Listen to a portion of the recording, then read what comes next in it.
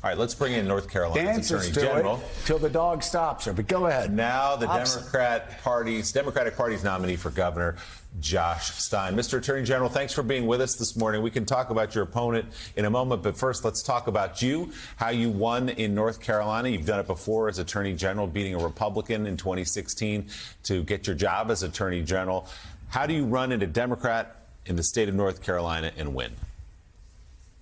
You talk about what you want to do to help people. And if you're trying to solve the opioid epidemic, or you're trying to make neighborhoods safer, or you're trying to improve our public schools so that our kids can learn and get the skills they need to succeed, or you were trying to make our healthcare system work so that people can access and afford the care that they need. If you work on real problems that make a difference in people's lives, voters will give you credit for that. And what's interesting in North Carolina is the largest voting bloc are unaffiliated.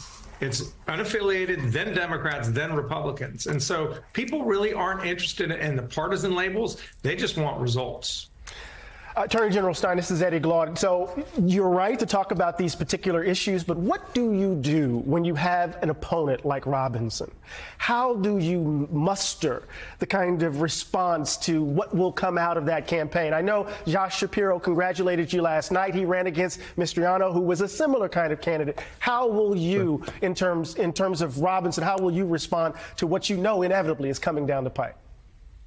The voters of North Carolina could not have a starker choice in front of them. And what our duty, our obligation as a campaign is to make sure that people have the information they need in order to make the right choice. I have spent my entire career fighting for people and delivering for them, whereas he fights the job-killing culture wars. And that's why we're out there trying to get as many resources in the door as we can. And if people want to learn more and support our efforts, joshstein.org. Mr. Attorney General, congratulations on yesterday. But as just noted, President Biden, at least at this moment, has a pretty deeply underwater, his poll ratings in your state. Talk to us about how you want to navigate that going forward. Would you want President Biden to be there campaigning with you? I'm excited for the president to come in and win North Carolina. He has been laser focused on restarting the economy, and we've seen it with massive investments, whether it's EV battery manufacturers or EV manufacturers or silicon chip manufacturers. So a lot of great stuff is happening, but we're applying for different jobs. He's applying to the voters to be rehired. I'm applying to the voters to be hired as governor. And so my obligation is to make my case on why I want to do this job, what I feel like I can deliver for the people of North Carolina, and why they should ultimately hire me. Hi, it's Jennifer Palmieri. It's good to see you. I know a little bit about your state, worked on some campaigns there too. My understanding is, I have two questions. One is, how are North Carolinians feeling about the supermajority of the Republican state legislature that passed a 12-week abortion ban, among other things, overrode Governor Cooper's veto of that?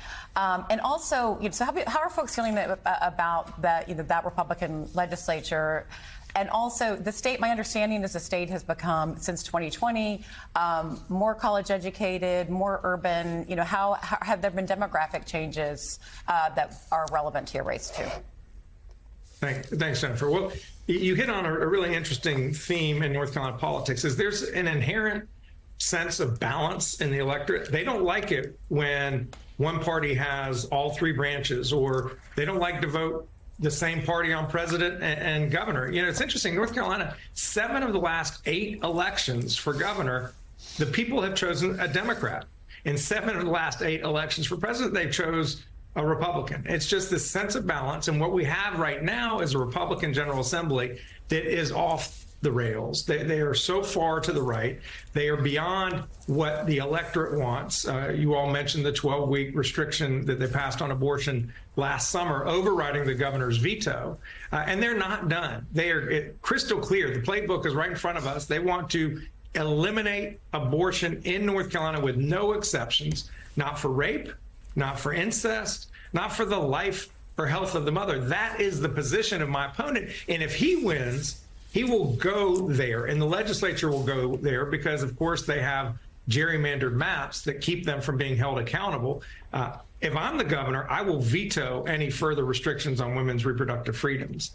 So we've got a lot of hard work to do, but I think we can get it done. And there is a changing electorate here in North Carolina, and I think that will only underscore people's upset and anger at the legislature for going too far to the right and their rejection of Mark Robinson's fringe extremism.